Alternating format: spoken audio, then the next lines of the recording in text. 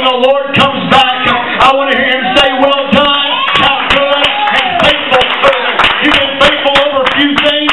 I'll make you a ruler over many. There's going to be a remnant. There's going to be a remnant. Hey, man, you may be in the middle of the storm. You may be in the eye of a storm, in the midst of a fire, in the middle of a flood right now. The world may be caving in around you, but let me tell you today, there is going to be a remnant that remains until the end. Amen. There is going to be some young men and some young women, amen, some elders, some middle-aged men and women that are going to remain until the end. I believe it with all my heart because the Bible tells us that there is going to be a remnant. Amen. I want to be a part of that remnant. I've always heard it said, since I've been in the Apostolic Church for about 9 years now, that God is going to come back and He's going to take a church out of a church. That lets me know that not everybody's sitting on our pews. Not everybody's sitting underneath the Word of God every Sunday and every Wednesday night or every Tuesday. They are going to be saved. Amen. We've got to make up in our mind. We've got to go beyond. Amen. I want to be a part of the church that is taken out of the church.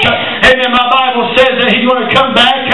Amen. For a church that has made themselves ready. Amen. I want to be a part of the remnant. Amen. I don't want to be left behind. I don't want to be left behind when the Lord comes back. Amen. I want to be found watching and ready. I want to be a part of the remnant.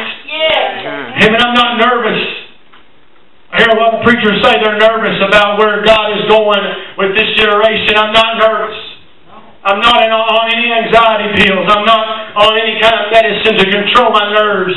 Hey man, I don't take some blue pill or some yellow pill or some red pill to put me to sleep at night or one to get me up in the morning. No, because I know that there is going to be a remnant. Amen. When the Lord comes back, there is going to be a church. Amen. It is going to be an apostolic church. It ain't going to be a Baptist church. It ain't going to be an Assembly of God church. It is going to be an apostolic church. Amen. That is built upon truth. Amen. The Bible says, Solomon said, buy the truth and sell it not. Amen. We've got to get a hold of this truth. Amen. There's still one Lord. There's still one faith. There's still one baptism. Amen. There's still one God. He's still in us all. He's still moving in these last days. Amen. He's still making Himself present in these last days.